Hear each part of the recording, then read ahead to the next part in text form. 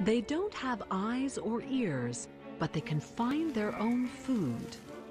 They lack a brain, but some scientists think they can communicate, cooperate, and even wage war. Perhaps plants lead anything but solitary, sedentary lives.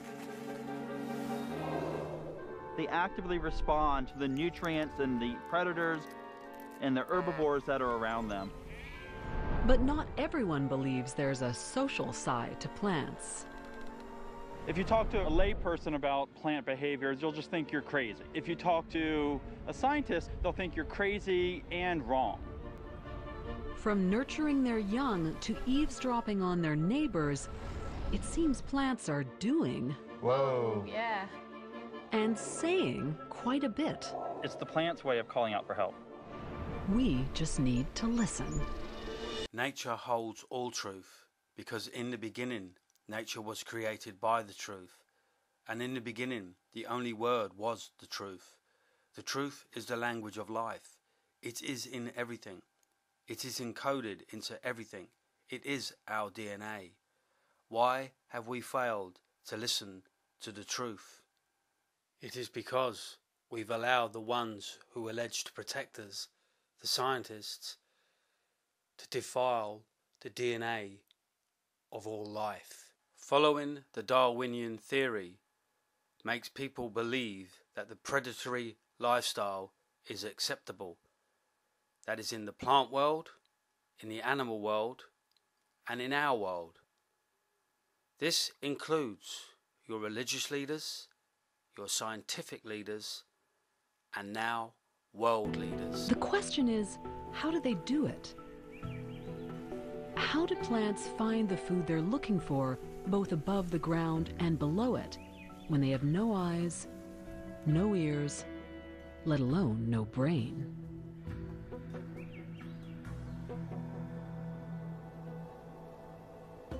Well, the feeding habits of this strange snake-like vine may hold the answer. It's called the dodder vine, the Count Dracula of the plant world.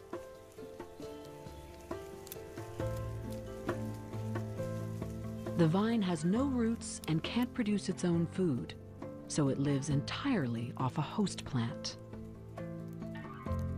And it has just 72 hours to find that host, or it dies. Its tiny teeth-like probes pierce the stem and grow into its victim, draining it of its life-giving sap. And this botanical vampire seems to prefer some plants over others.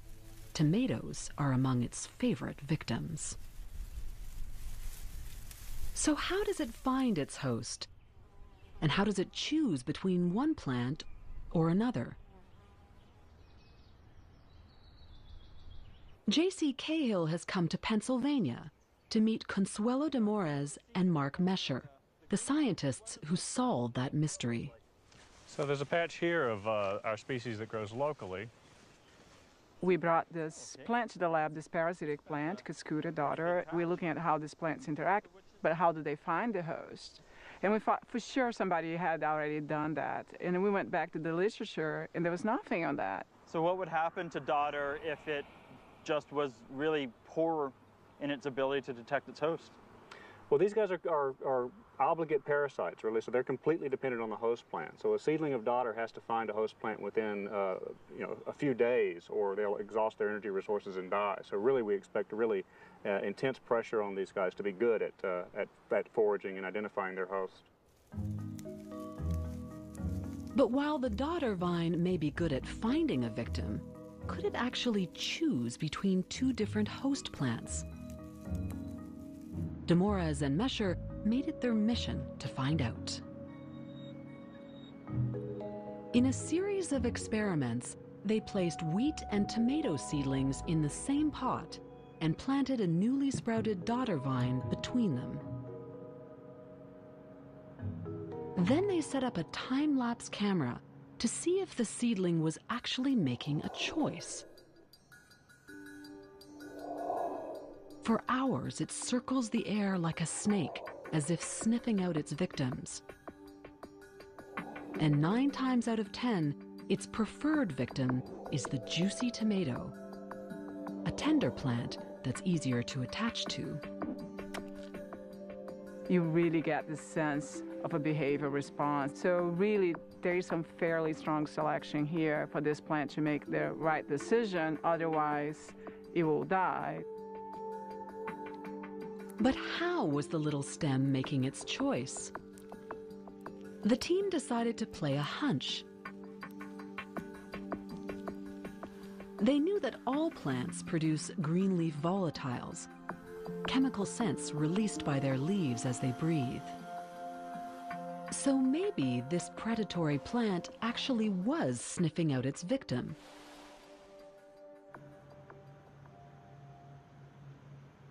To test that theory, the team devised another experiment.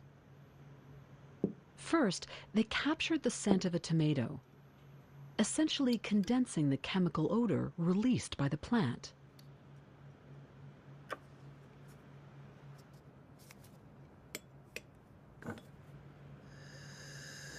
Once it's distilled, they present the tomato perfume to the vine. Along with a real tomato, it can't possibly smell.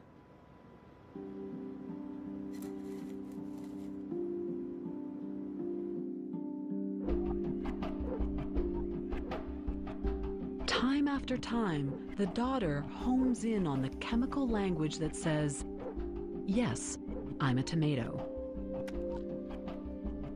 There's no doubt with the daughter there's choice. There's choice involving a suitable host or non-suitable host. This is a very familiar thing in animal foraging behavior that we're seeing in this plant foraging behavior. It is also the behavior of blood-sucking parasites in the environment around you, the air around you, that feed off you, and like the data plant, they are attracted by chemicals that you release. Mosquito are attracted by the carbon dioxide gas you release when you get hot, when you sweat. The elements of the apple, water, sugar and yeast, create this gas, and the apple is a solid version of liquid alcohol. Alcohol is made from the apple, cider, and all fruits create alcohol, the grapes, wine, etc.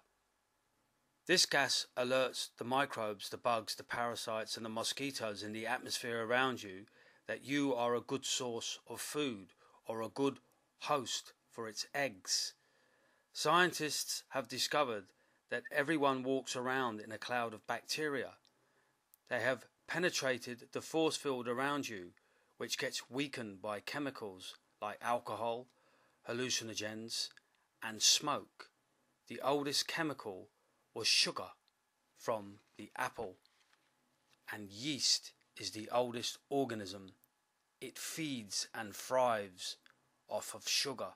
It was first discovered on the apple and then the bread. And Baldwin has discovered that this plant has another secret weapon, specifically designed to rid itself of caterpillars. This is a trichome, a sweet little treat deposited by the plant and irresistible to caterpillars. Beautiful, yes, but it's as lethal as a landmine. When this little guy chows down on a trichome, it gets a very bad case of body odor. 20 minutes after eating a trichome, they're smelling. So what we've learned from these particular smells is that they inform predators, particularly ground foraging predators. The plant is offering this nice little sugary first meal for the caterpillars, but it's an evil lollipop because the caterpillar gets tagged for predation. It's the razor blade in the apple at Halloween time. When you understand the story of how the tobacco plant was created by the Peruvian Indians after drinking a highly hallucinogenic substance, ayahuasca, they said that they received knowledge of how to grow tobacco from the cosmic serpent. And then you understand the story of how the apple tree got into our world from the knowledge of the cosmic serpent, one of many forms of the spirit of evil. Then you see that the tobacco attracts creatures to be tagged by predators. The same is for you when you bite into the apple, because you get tagged by all the bugs, the parasites, and the deadly Zika carrying mosquito. Not everything in nature comes from the creator of all the truth in nature. Their most famous scientist, Einstein, once said, "Anyone that becomes seriously involved in the pursuit of science becomes convinced a spirit, not a force, a spirit, was manifest in the laws of the universe, a spirit vastly superior to that of man. And when you understand the origins of everything, you begin to see that the story of the apple tree, the so-called tree of knowledge, didn't come from the mind of the creator of all truth. It come from the mind of the deceitful one, the liar. So therefore anything he creates is impregnated with his DNA, and your DNA holds memories. So anything this entity or spirit creates is full of lies. That is why the tobacco plant kills, and the apple, full of sugar, also destroys you. It rots teeth, therefore it rots bones and lets cancer into your bones. And all fruit make alcohol, and that destroys you physically and mentally. For herd animals, like these elephants, recognizing family members is an important part of social life. In fact, for many animals, kin recognition is an essential skill. Animals use kin recognition for two things: to recognize their relatives and avoid mating with them, and to benefit their relatives in social interaction. So animals may give off warning calls if there's a predator near, only if their relatives are near, but not if strangers are around. And animals will generally avoid mating with relatives. It's well known that plants have a mechanism to at least avoid mating with themselves, so it's a kind of kin recognition. But people hadn't known if plants could benefit their relatives in social interactions, and that's what we've been working on. When she began her research, Dudley knew that plants could sense the presence of other plants above the ground. Using photo or light receptors in their leaves, they can sense when they're being shaded by a neighbor and respond by growing taller or in a different direction to compete for light. And plant roots have a similar ability. People have shown that plant roots would respond differently to their own roots than to a neighbor's root. So the question is, can they do anything? Do they know who they're interacting with? So I said, well, this is a good place to look for kin recognition, because wouldn't it be cool? So this is the right habitat. So Dudley and student Amanda File headed for the shores of Lake Ontario on a hunt for a very special kind of plant to see if its roots behave differently when growing next to its kin. It's called sea rocket, and its reproductive behavior made it ideal for a kinship study. Ah, here's a good-sized plant.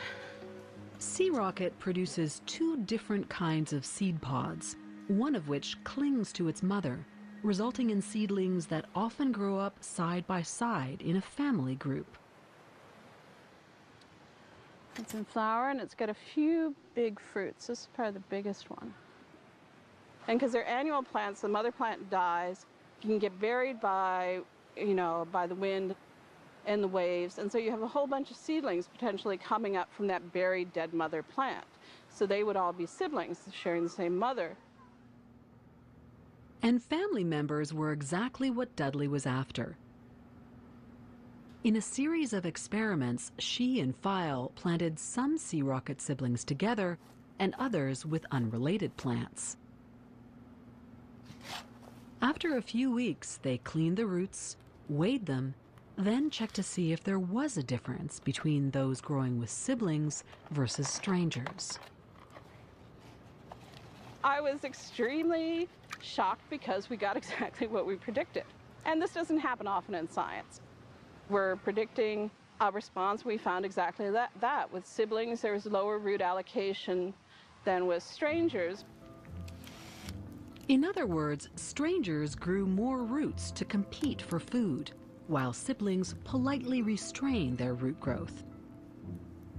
So was that evidence of a family sharing resources? Was it proof of altruistic behavior? Altruism is defined as doing a benefit to others at some cost to yourselves. And it's one of the things get involved by kin selection, but it's not the only one. Now discovered that their most famous scientist talks of a spirit within. And you also know this was what Jesus came to teach of, the spirit within. And before him, 2,500 years ago, Hippocrates teaches that everything has a soul. And many people speak of a life force. Altruism was the trait of Jesus. He knew that he had to teach you to save your life. No matter what they would do to him, that was his object in life, to save you by teaching you the truth. Two plants that do not compete avoid paying that cost of competition, and because they're benefiting a relative, their genes are passed on to a greater extent. But whether it's a case of enlightened self-interest or a selfless sharing of resources, no one knew how these plants were identifying their kin. Dudley knew that all plants exude chemicals from their roots, so maybe sea rocket roots were identifying one another via chemical signals. To test that theory, Dudley and her collaborators turned to Arabidopsis, a fast-growing plant that exhibited the same kin response as sea rocket.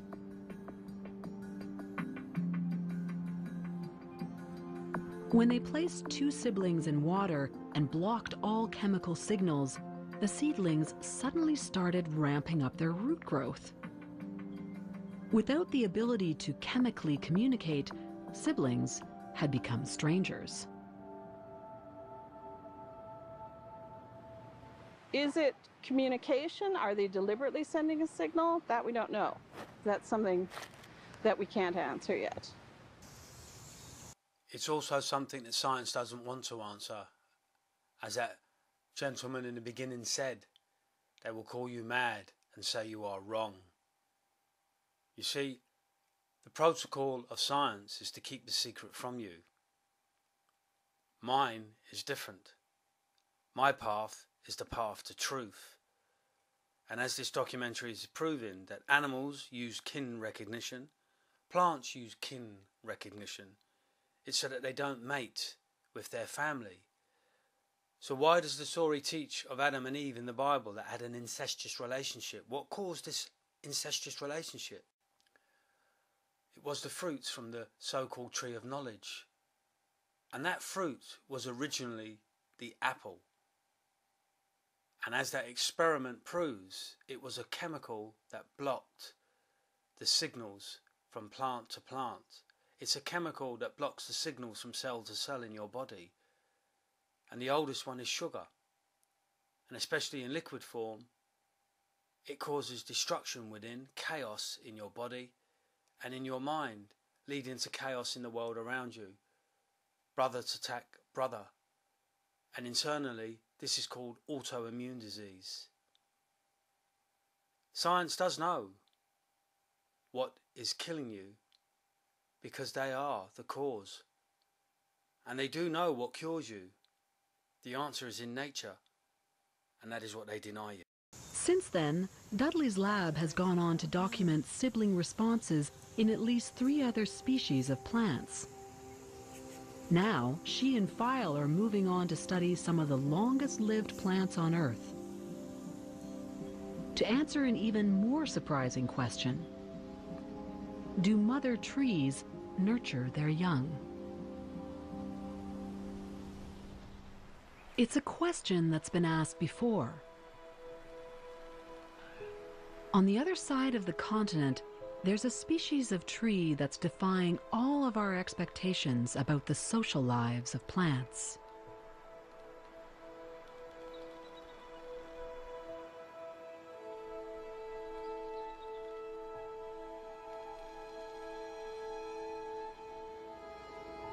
In the feature film Avatar, an ancient mother tree creates a magical network that sustains every living organism in the forest. Here, in the rainforests of British Columbia, scientist Suzanne Simard has been studying the real mother trees and the vast underground networks they create to nurture their own kind. When I saw the movie Avatar, I was sitting in the audience with my 3D glasses on, and there is the mother tree and the network growing out of the mother tree, and I just went, oh, they read my papers. Those papers focused on the magnificent Douglas fir, a tree that can live up to 1,000 years and grow to a staggering height of more than 300 feet. But like all trees, only part of its total mass can be seen above the ground. I feel when I'm walking through the forest that I'm gliding past an iceberg, because what I am seeing is just the tip of what's going on. What we see above ground is just such a small fraction of the body of the ecosystem. In a lot of ecosystems, over 2/3 of what you see is actually below ground. We're seeing 1/3 of the body of the forest. That mysterious underground world has preoccupied Simard for more than a decade. But while evolutionary theory told a story about competition, the trees themselves were telling her a different story. We think of them as these individuals that are just competing against each other. You know, I'm going to get this, and I'm going to get it, and you're not going to get it. And that's really led a lot of the thinking, and we've long ignored, you know, a lot of the other interactions other than competition. But at the same time, there's a community effect that we haven't understood, and we're just starting to really look at this and understand that this is a system. It's not just a bunch of individuals competing against each other. They're working together to make this system work. So what does that community look like, and how do trees work together? To answer these questions, Simard focused not only on the below-ground world of the Douglas fir, but on their relationship with some of the strangest-looking organisms in the forest. And these trees are all connected below ground by their roots and also by fungi. And you can often see the fruiting bodies of the fungi right next to old trees like this.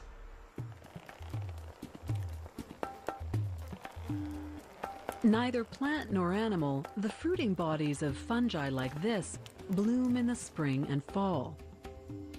Each of their gills is filled with tiny spores, the source of the next generation.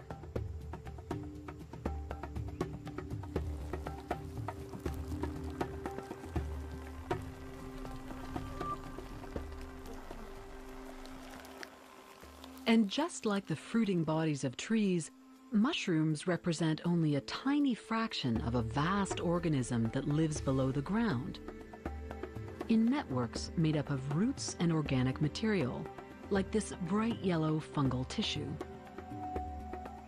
If we could see in that soil, we'd realize there's layer after layer of just networks, and these are big organisms. Just like these trees are really, really big, so too are the mushrooms. They're just flat, and they happen to be predominantly in the soil.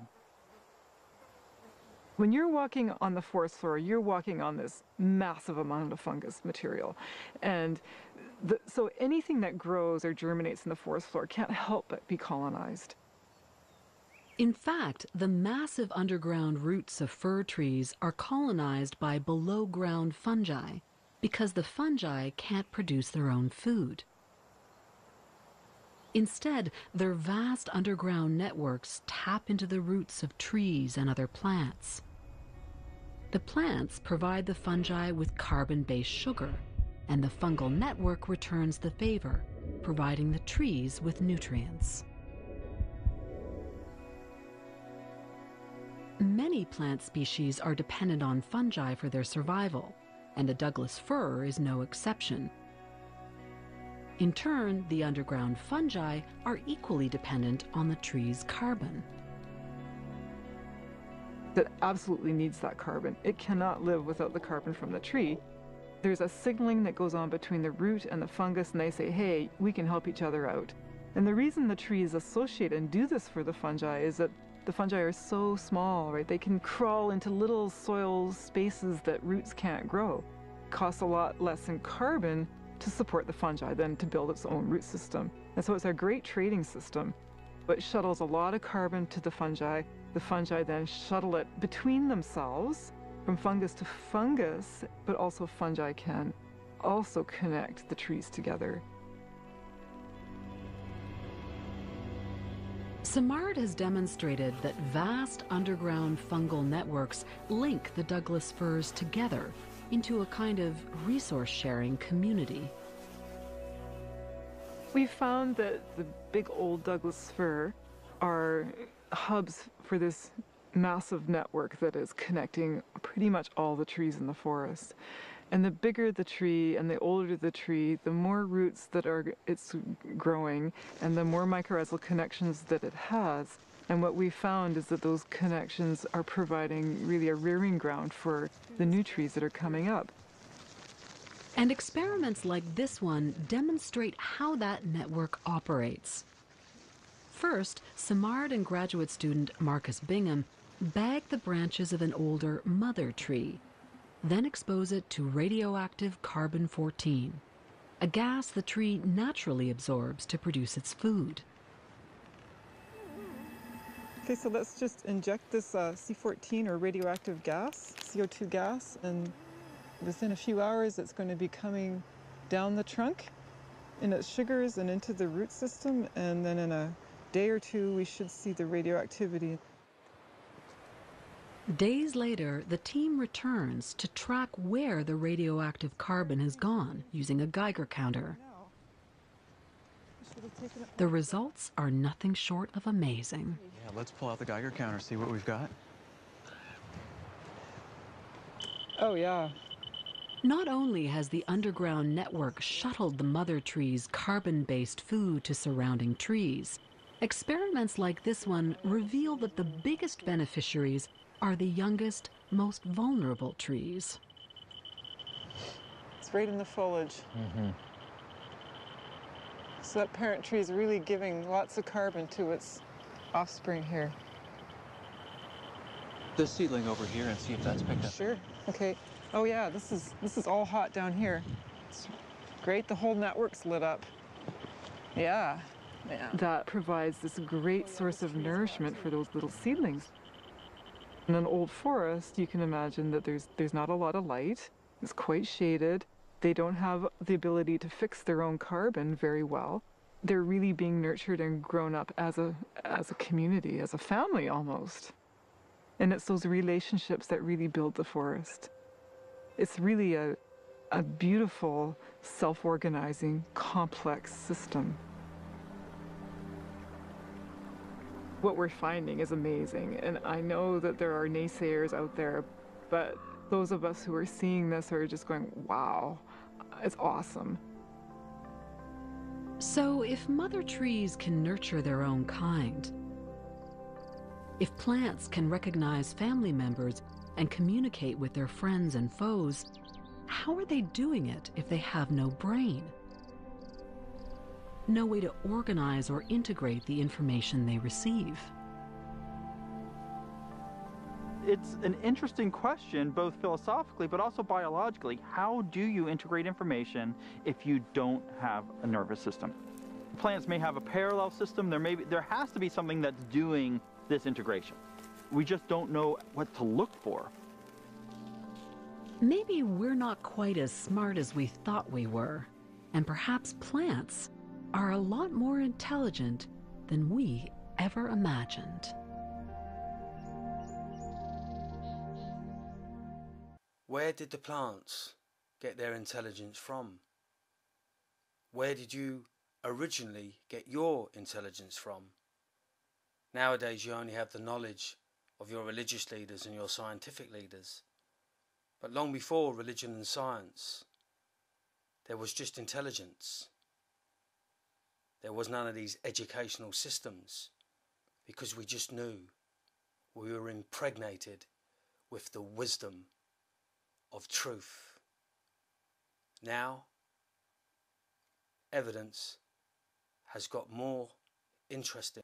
If life came together after a big bang, as science would have you believe, where did motherly instinct come from then? It is in the plant world, as you just now discovered, the animal world, and our world. It's deep within you all. That intelligence is still there. You just got to know how to unlock it. And this piece of the documentary is going to teach you how.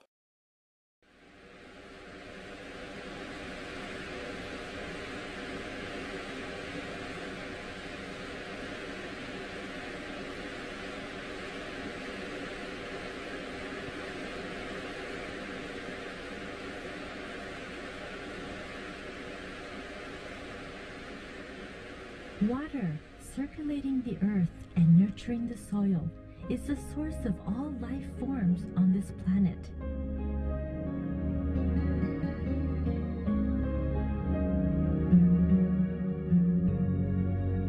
But there is a side of water that has gone unexplored until now.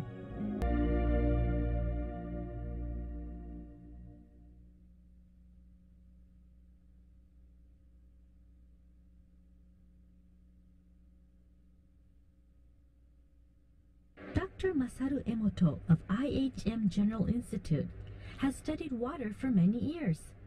Through his research, he has come up with an innovative new way to capture the essence of water. Based on his work, he has published a collection of photographs entitled Messages from Water. 僕の、学級的なベースというのはいわゆる自然科学ではありません。純文科学です。その私がなぜ、このような技法を編み出したのか、なかなか自分でも不思議なんですが、いわゆる従来科学の凝り固まった考え方ではこの見えない世界、水とか波動だとかそういう世界には入れなかった。たまたまそこにそういう方面では素人の私がいた、素人ものにおじずに入ってこれたんじゃないかと思いますね。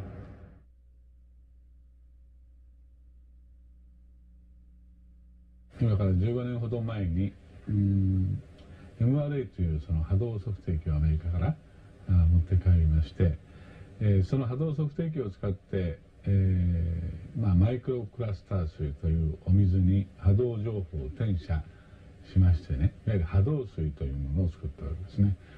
で、それで病気に悩んでおられる方のいろいろなその症状を治すことができたんです。その数は1万人以上になりましたね。で、水だけでその、病気が治るということ、なかなか普通の人は信じられないわけです。特にお医者様が絶対に信じなかったですね。ですから水が情報を持ち得るんだということ、これは一部の先鋭的な学者は前から言っていたことなんですけども、まだ証明されていることではなかったんですね。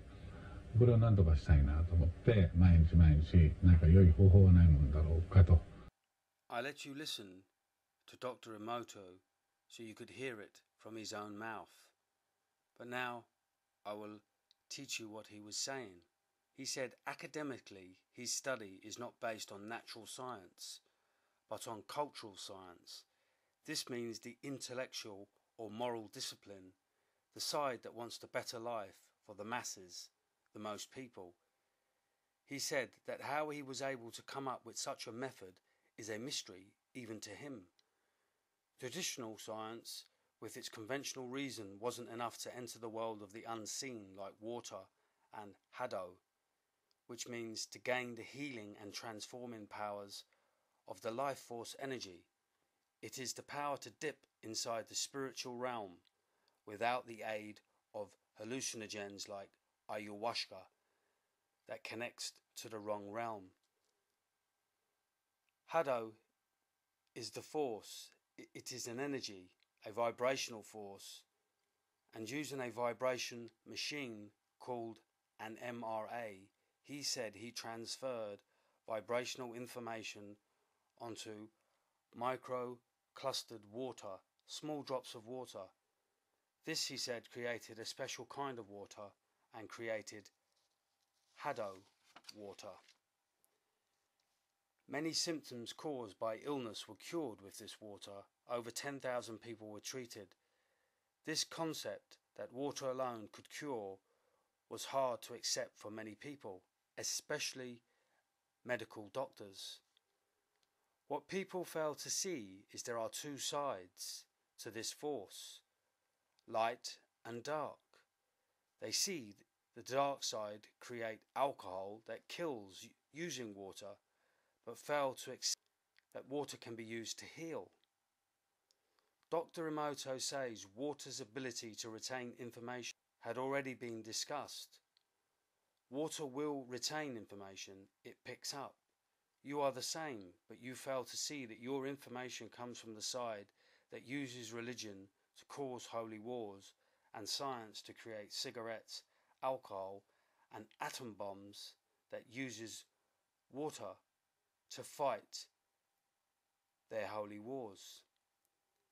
This is the side that tricks you. There are no cures. That is why they ridicule people like Dr. Emoto or suppress his information, and you follow their religions and science like lambs to the slaughter, because the only information you retain is what they teach you, and sadly, many of you think you know what you need to know. This train of thought is dangerous. You must always think you know nothing, but you want to know. This keeps the hunger and the search for knowledge and the truth alive inside you. But when you think you know, you become arrogant, and arrogance is your downfall. Many of you fail to see that the scientists that they trick you to follow talk of a spirit which manifests itself in everything. This is what Einstein said. He said that he received his knowledge from outer space. He grew up around mystics, which uses the spiritual realms. Ayahuasca enters the spirit realms. That's why people have visions of snakes. The snake made the apple tree. You also fail to see that their religions follow a spirit, and it now must be obvious which spirit their religion and science follows. But when someone from the good side, people like Emoto, and soon you will discover Johan Grander, and including myself and others, teach you that we have healed certain diseases, you ridicule us because you believe there are no cures. You see, this is the information that you retain. It's all that you recall. So whenever time someone mentions the cure or a cure, you can't comprehend it, so you ridicule it. And that is the first instinct that they taught you, to ridicule what you don't understand. Only a fool does this. You should now listen, and you will understand how life works and how one group of people have always wanted it to work for them. Life is truly amazing. You are truly amazing. And like the animals, the plants, and the water, you can retain all information you pick up when you know how to access your memory bank. It was a book that triggered Dr. Emoto's interest in the study of frozen water crystals. 雪の結晶には2つとして同じものはないと、いう情報があったんです。あ、そうか、雪の結晶、雪も水だ。だから雪に結晶があるんなら水にもそれを凍らせたならばね、結晶があるんではないかと思ったんですね。This is how our study of frozen water crystals began. We did not, however, achieve instant success. 約2ヶ月ほどそういう苦労した時間が続きましたけれども、なんて言うんでしょうね、やっぱりこの絶対できるはずだという執念、それとまた撮影をしてくれた、石橋君というんですが、その人と僕とのコンビネーションが良かったんでしょうね。最終的に60日後ぐらいに初めて撮れたわけです。その時はもう本当に感動いたしました。もう涙がもう出るぐらいに嬉しかったですね。ですから、写真集の最初の方にその初めて撮れた結晶を紹介しておりますけれども、もう一生涯忘れられない結晶です。Since then, we have gradually expanded our photographic collection while accumulating data. Some of the water we examined showed no crystal formation whatsoever. One such example was tap water. From what we could observe, beautiful crystals were a rarity when it came to tap waters of Japan. This was also the case in certain cities outside of Japan. As we continued our research, we began to discover that certain types of water produced beautiful crystals, while others did not. Dr. Emoto cured many people with his water, but some live far away, and many are sick children in hospital. So he asked his patients to send him pictures, and using these pictures, he made water for each patient, and this also cured many people. Sometimes in most urgent cases, photos could not be found, so Dr. Emoto used their name, and he discovered that words retained vibrational information. Dr. Emoto then exposed the water to words. He thought that water might have the ability to sense vibration and give us some answers.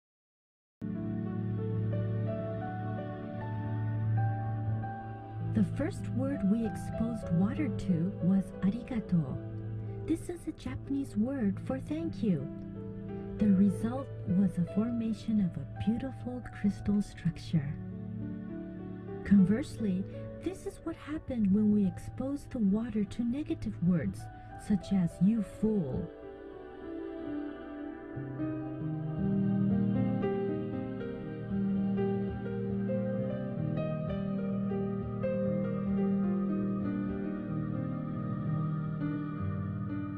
Multiple experiments followed as we continued to expose water to positive and negative words.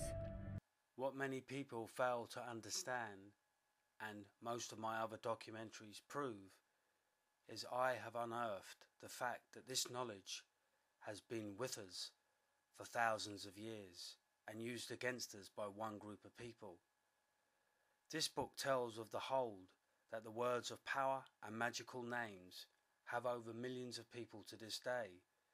Also that arising in the world today are new political groupings which are emerging upon the world stage. These political groupings are creating such words and names which will in years to come be charged with the magical power over the minds and hearts of men. Well, it is obvious now which words these people retain, their religion included.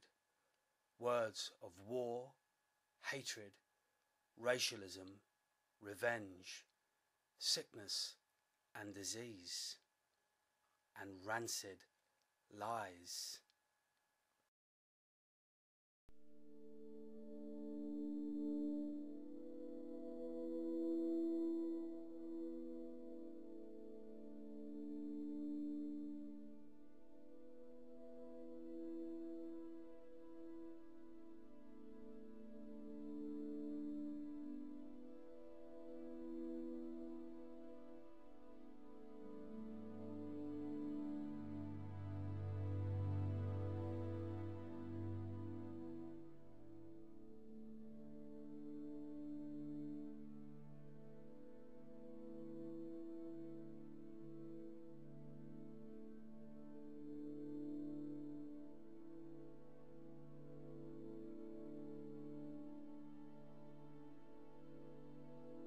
As a result, we observed major differences in crystal formation.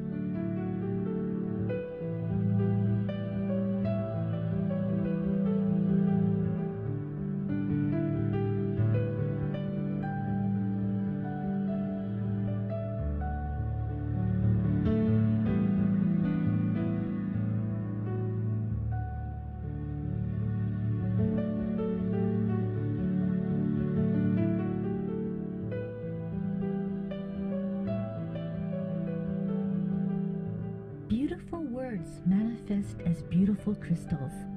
Gentle words manifest as gentle crystals. By appearing before us in its crystal form, water is letting us see the hidden power behind words. When words can have effect on water so much, what do they do to man?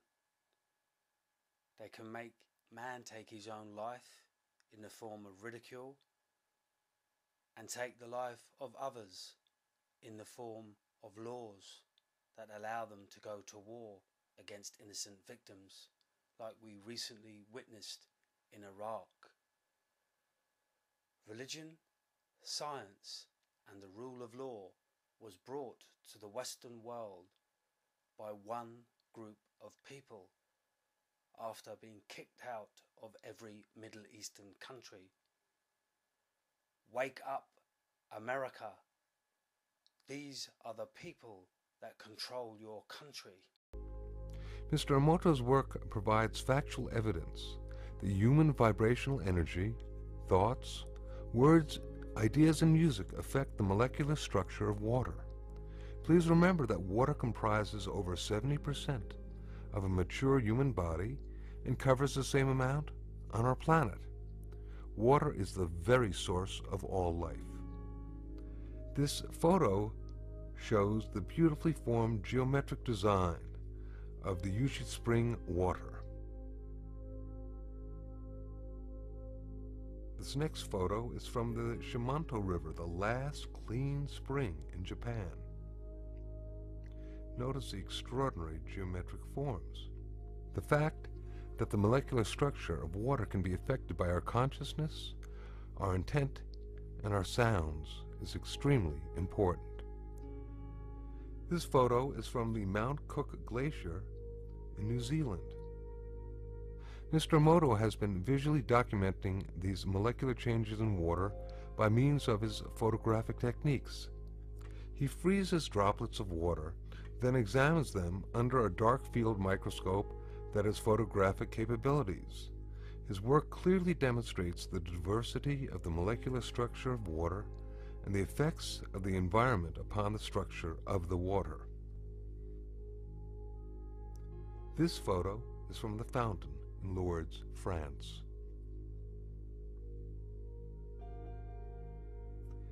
This photo is from contaminated water from the Yodo River in Japan. In this photo, we can compare the contaminated water with clean stream water. Look at the difference. Mr. Emoto decided to see what effects music would have upon the structure of water. He placed distilled water between two speakers for several hours while playing different music and then photographing the crystals that formed after the water was frozen. This photo is of water being exposed to Beethoven's Pastorale. This photo is the effect of Bach's Air for the G-string on the water.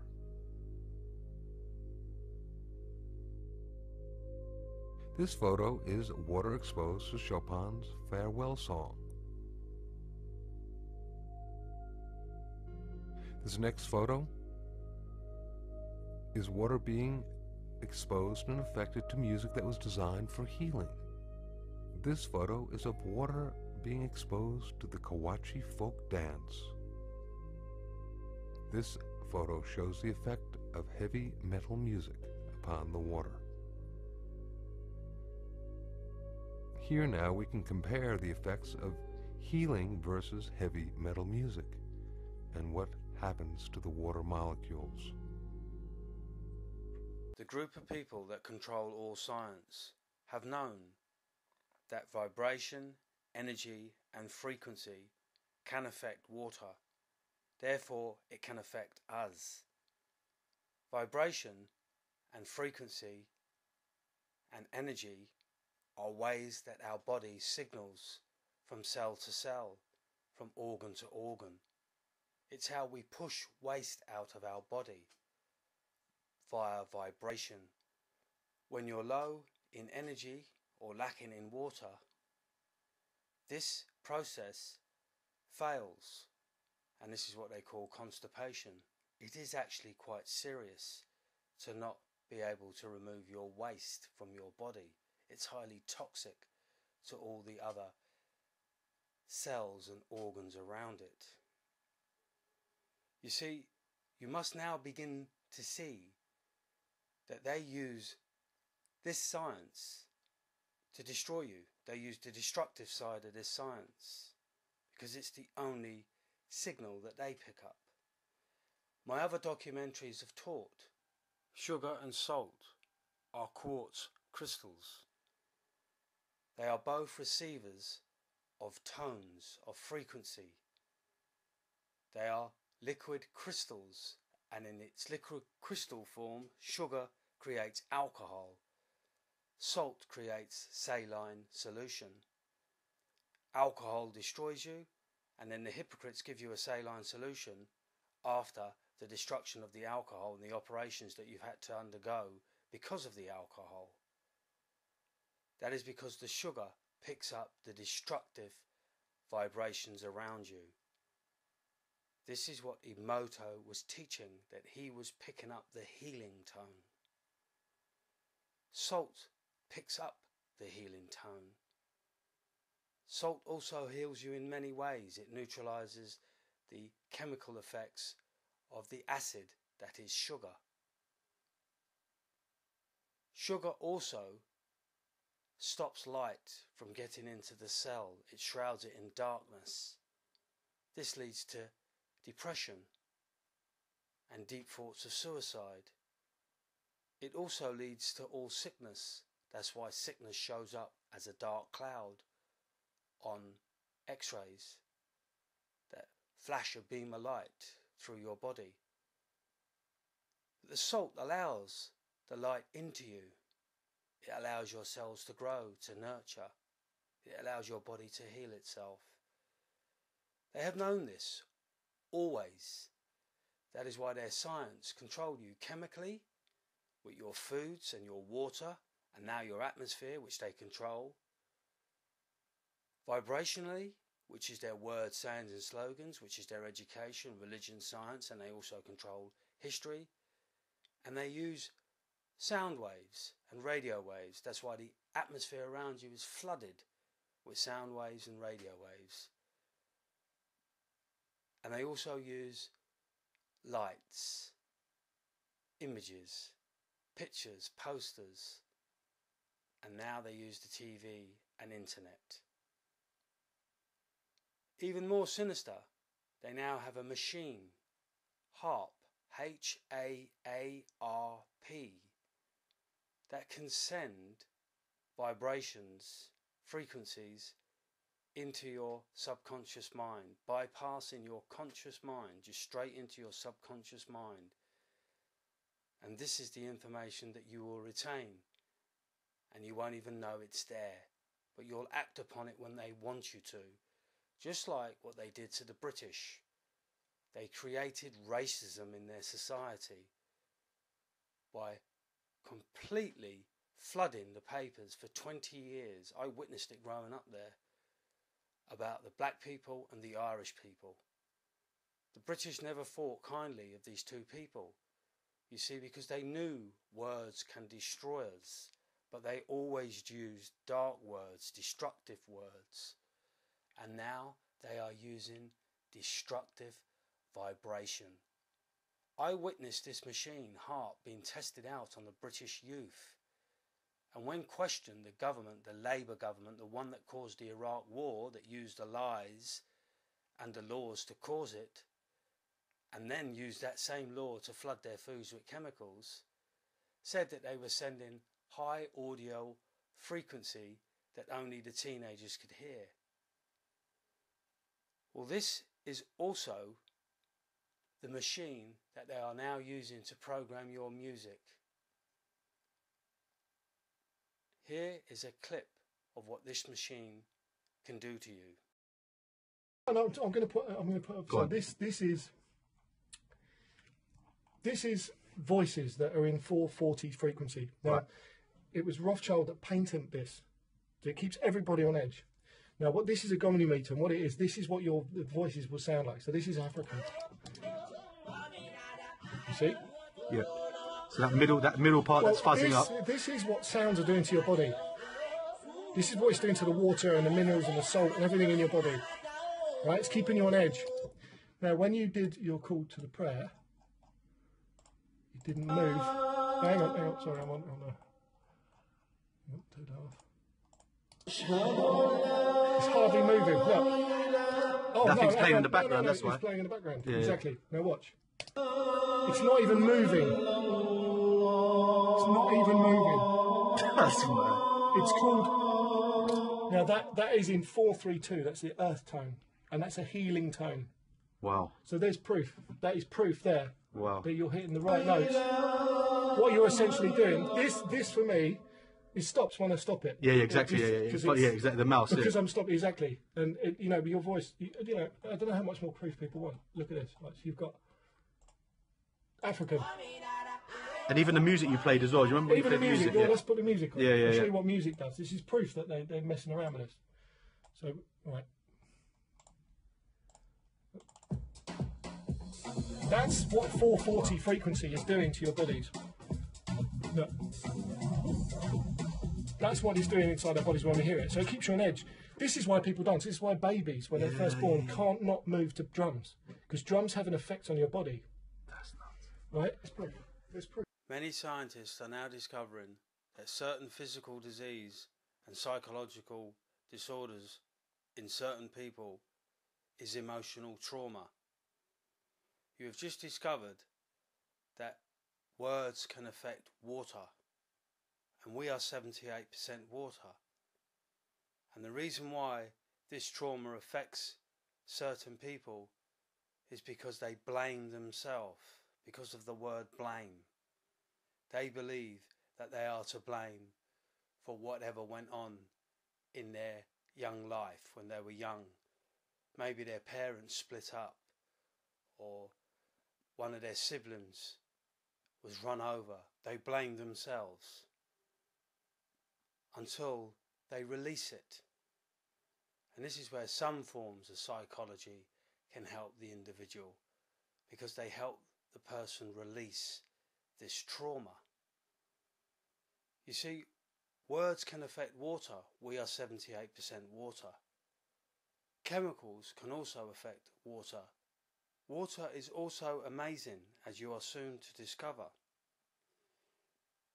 But the fact that water can retain information and has a memory is proof that something is erasing our memory or affecting our memory. And you just discovered from the clip about the plants, chemicals affected their behaviour, or chemicals affect ours. We know that alcohol affects our behaviour. Hallucinogenic drugs affect our behaviour, and even their pharmaceutical drugs. Also, the chemicals they put in our foods, that they trick us with words like additives, preservatives and taste enhancers. These must have a detrimental effect on our behaviour also, because sickness comes from somewhere. And if water holds memories, then it will hold the memories of how to cure a disease. So how is it the water is forgetting how to remove the disease from our body? They have denied the special properties of water. They have known, they've experimented on it. They created alcohol with it. They created atom bombs with it. So they have put water under very high stress. The truth will always out, and many scientists are discovering what Masaru Emoto was teaching, that water holds memories.